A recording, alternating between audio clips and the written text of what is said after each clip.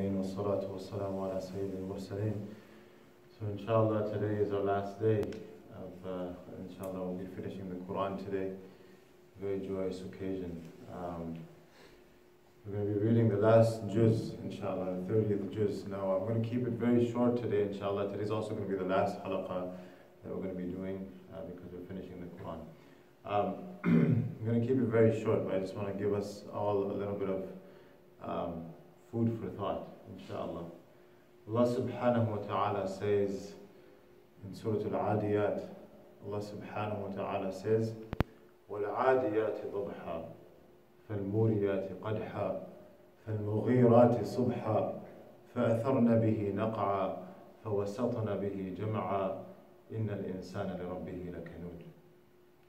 Very beautifully, Allah subhanahu wa ta'ala says, وَالْعَادِيَاتِ ضَبْحًا, by those horses that are snorting or panting. So if you imagine like this horse that is running, and if anybody has ever ridden a horse, that snort that the horse makes when it's really running really fast, right? By the horses that are snorting. وَالْعَادِيَاتِ ضَبْحًا فَالْمُورِيَاتِ قَدْحًا, and striking up sparks of fire with their hooves. When the horse has those horseshoes on and it hits some rock, and there's like the sparks that come out. So this horse is running really fast, it's panting, there's sparks coming out when it's running. وَالْعَادِيَاتِ ضَبْحًا فَالْمُورِيَاتِ قَدْحًا فَالْمُغِيرَاتِ صُبْحًا, and they are launching raids in the morning. فَأَثَرْنَ بِهِ نَقْعًا, and they are rising, they are stirring up these clouds around themselves. فَوَسَطْنَ بِهِ جَمْعًا, and then these horses, they go and they penetrate into the heart of the enemy lines.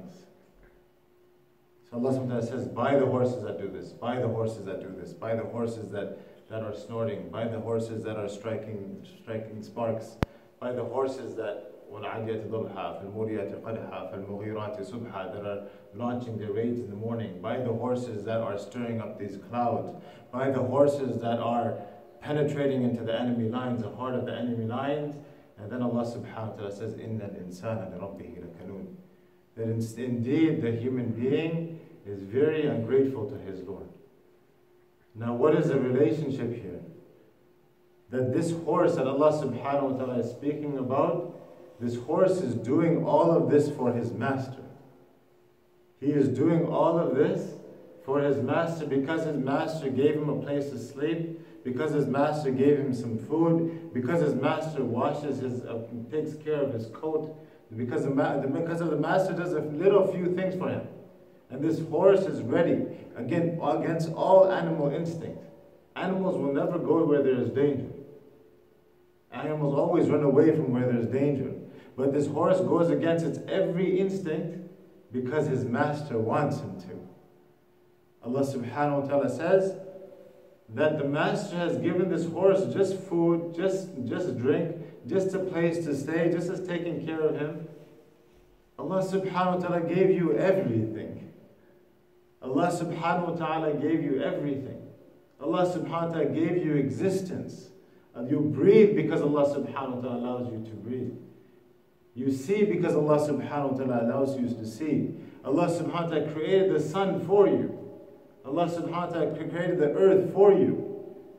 إِنَّ الْإِنسَانَ لِرَبِّهِ لَكَنُودٌ, that indeed the human being is very ungrateful to his Lord.